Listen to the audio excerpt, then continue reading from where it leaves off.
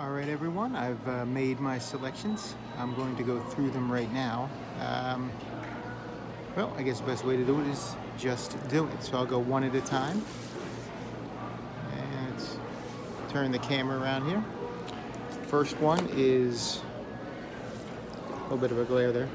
Blood from the Mummy's Tomb. I got this one because it is a shout factory, scream factory, and it is a Hammer film. I haven't seen it yet. It's one I want to see. Then Scared Stiff, an 80s movie, and it's an Arrow release. So that actually appealed to me right away. I wanted to get some martial arts films today, and I did end up getting a couple. I don't have a 3D player, but this is a Blu-ray also, and it was used, and it was cheap enough. Flying Swords of Dragon Gate with Jet Li, so that looks like it might be all right. We got The Last Rites of, who's that? Ransom Pride. It's a Western. I've been wanting to get this Western. I wanted to pick up a Western too. It's like my second favorite genre actually are Western films, so I always like to get at least one that I haven't seen before.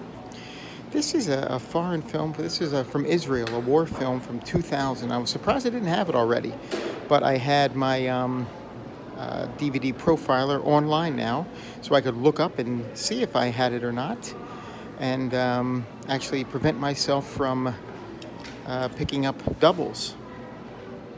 It only took me, what, about 20 years to figure that one out. And then we have My Samurai. This is the other sort of martial arts film I picked up, but look at the cast. I have Mako, Bubba Smith, and Terry O'Quinn. I mean, that's a pretty good cast right there, and this is an older film. And I love that packaging. Please be kind, please rewind, and made it look like an old sort of video title or video packaging.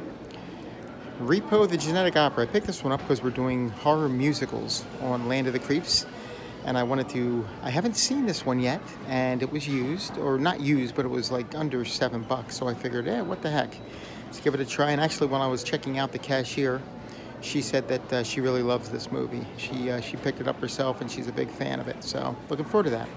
These next two are ones that, the only two movies that I came in here wanting to get, because I knew I didn't have them, and I knew FYE would have them both used. The Meg and Super Troopers. I wanted them both because I don't have them, and I knew they would have them used. Now, these last four are something I do every year. I pick up random horror films where I do it sort of the old-fashioned way. I look at the cover or read, a little bit about the movie and pick it up that way, sort of blind. I don't know anything about any of these titles. They could all suck. Maybe just some of them suck. Maybe they're all great. I don't know. I don't necessarily want comments telling me whether they suck or not. I'll find it on my own. One in particular I'm a little worried about. It's the last one I'm going to show you, but it's just one I just couldn't pass it up. Welcome to Mercy, that is. And it's IFC, and I usually like what they put out. Then we have a couple 8 Films to Die For from the After Dark Horror Fest. Slaughter. And The Graves. Again, I sort of picked these up based on description and whatnot. And here's the last one. Bigfoot, The Lost Coast Tapes. The only 2 quotes on here are by people from a show on Animal Planet, so I'm not too hopeful. But anyway, those are the movies for my 2019 shopping spree so far. I probably will end up with more before the day is out, but wanted to share them as I got them.